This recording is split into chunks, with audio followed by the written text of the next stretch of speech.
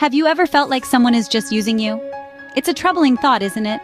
Today we're exploring a vital topic, recognizing the signs that someone may be using you in a relationship. Understanding these signals is crucial for your emotional well-being and self-respect. It's all about safeguarding your personal happiness and ensuring genuine connections. So, if you've ever found yourself questioning the motives of someone close, you're in the right place. Let's dive into the first sign that might raise a red flag. Notice when they contact you. Is it only when they need a favor? It's a telling sign when someone's interaction with you primarily revolves around their needs and not the mutual sharing of experiences or support. Imagine this. Your phone remains silent for days, weeks, or even months, until suddenly they need help moving, or they're in a crisis and require your emotional support. Think about the last few times they reached out. Was it to ask how you were doing, or did the conversation quickly pivot to their problems and requests? This pattern often leaves you feeling more like a service provider than a valued friend or partner.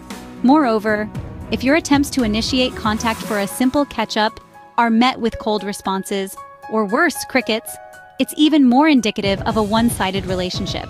Remember, relationships should be about give and take, not just take. If your phone only lights up with their name when they need something, you might want to reconsider the balance in your relationship. Do they know what's going on in your life? Or does the conversation always steer back to them? It's a question worth pondering if you're feeling sidelined in your own story. When someone is using you, their interest in your personal life often barely scratches the surface.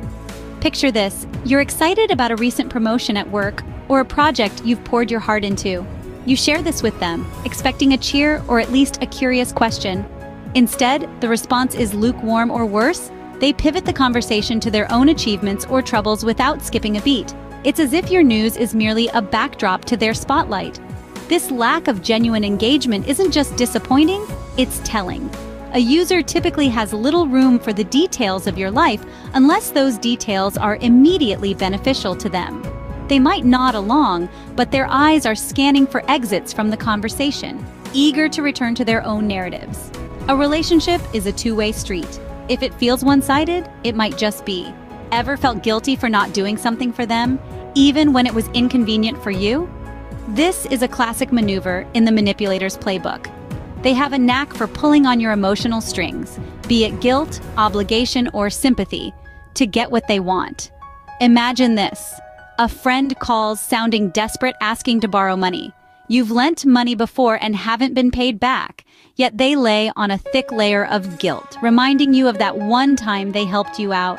Suddenly you find yourself reaching for your wallet against your better judgment.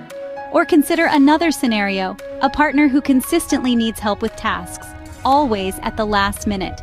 They know you have a busy schedule, but they play up their own desperation. They might say something like, "If you really cared, you wouldn't hesitate." This kind of emotional leverage is designed to make you act out of obligation, not desire. Manipulation is not a foundation for any healthy relationship. Boundaries are essential. Does this person respect yours? When we talk about boundaries, we're referring to the invisible lines we draw around our lives that mark what we are comfortable with and what we are not. These can be emotional, physical, or even digital. A person who uses you might not just cross these lines, they might not even acknowledge their existence. Imagine you've set a clear boundary. You need some time to yourself after work to decompress. But there's this person who consistently calls you during that very hour, even after you've explained this is your downtime. Or picture this. You've told your friend that you're not comfortable lending money, yet they bring it up every time you meet, making you feel awkward and pressured. These aren't just minor oversights. They are clear signs that the person doesn't value your needs or your comfort. They show a lack of consideration that can be both draining and disrespectful. Respecting boundaries is key to respecting a person. Are you always the one making plans or reaching out first? This might be a subtle sign that the scales of your relationship are tipped unfavorably against you. Relationships are akin to a dance that requires both partners to participate actively. If only one person is moving and shaking, it's less of a dance and more of a solo performance. Imagine always being the one to send the first text or the endless planner of every date night. It's exhausting, isn't it? When someone consistently relies on you to take the initiative, it could indicate that they're comfortable letting you fuel the relationship, while they just go along for the ride. Moreover, think about the emotional labor involved. Are you the primary source of support, always lending an ear, giving advice or cheering up your partner, but finding that support isn't reciprocated when you need it? This imbalance not only drains your emotional reservoir, but also signals a lack of genuine investment from the other side. A one-sided effort is a sign of a one-sided relationship. Recognized any of these signs in someone around you?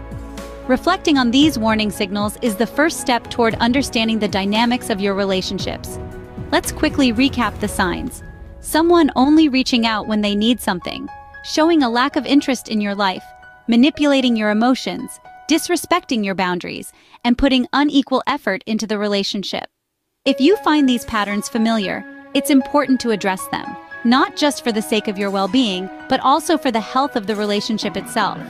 Communication is key. Consider having an open, honest conversation with the person involved. Express how their actions make you feel without placing blame. It's not about confrontation, but about clarity and understanding. Setting firm boundaries is another crucial step. Clearly define what is acceptable and what is not in your interactions. This doesn't mean putting up walls, but rather teaching others how to treat you with respect. Sometimes, despite your best efforts, the dynamics may not change. In such cases, it might be necessary to reevaluate the relationship. Ask yourself, is this relationship serving my highest good? Remember, it's entirely acceptable to distance yourself from relationships that drain your energy and spirit. Finally, invest in relationships that are reciprocal, where there is a mutual interest in each other's happiness and well-being. These are the connections that will nourish and enrich your life. Remember, relationships should uplift you, not leave you depleted. Choose those who care as much about you as you do about them.